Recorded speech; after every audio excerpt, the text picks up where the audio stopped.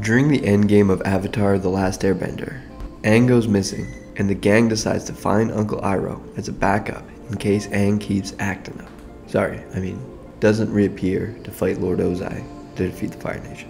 Zuko is hesitant to see his uncle, as the last time they talked, Zuko turned his back on all of the amazing lessons his uncle had been trying to impart and let him go to jail so that he could return to the Fire Nation and get a girlfriend. Zuko knows what must be done though. He needs to own up to his mistakes. By this time, he has learned from them.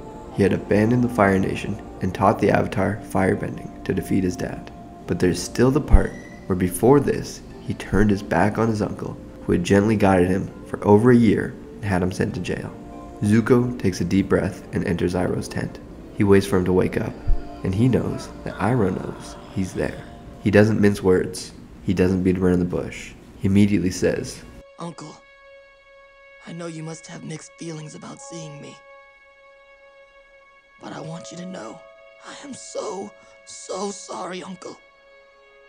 I am so sorry and ashamed of what I did. I don't know how I can ever make it up to you, but It's an emotional scene and is the true culmination of Zuko's journey from arch-nemesis of the Avatar to a true protagonist. The important thing here isn't that these two people, who you end up rooting for, get back together again.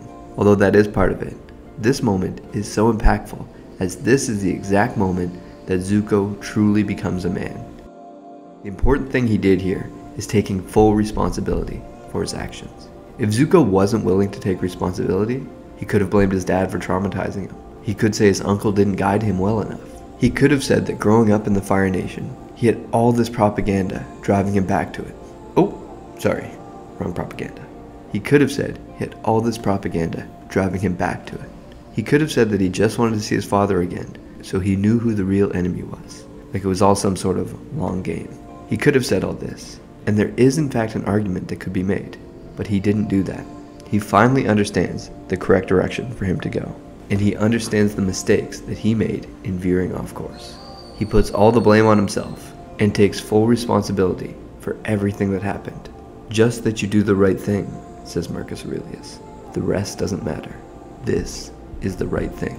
Taking responsibility is one of the hallmarks of a true adult. Until Zuko was ready to accept this path and take responsibility for the mistakes that he made, he was not a real man. Not everything was his fault. He did grow up with brainwashing. He did get horribly disfigured by his father. But the truth is, he knew what the right path was, and he didn't take it. He didn't take the path destiny had laid out for him, and instead chose the selfish way, betraying his uncle and letting himself down in the process. The important part about this error, though, is that he realizes that it was his fault, and he owns up to it. In Stoicism, they talk about how our decisions made of free will are actually accounted for already by the universe. They fit into the greater whole.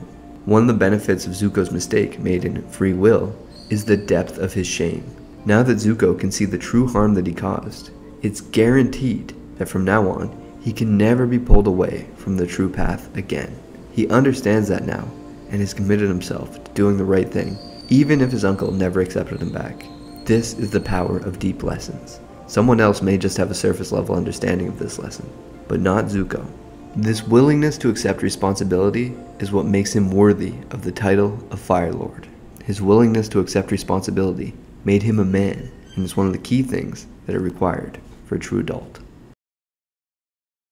If you like this video, kindly like the video and subscribe to support the channel. Talk soon.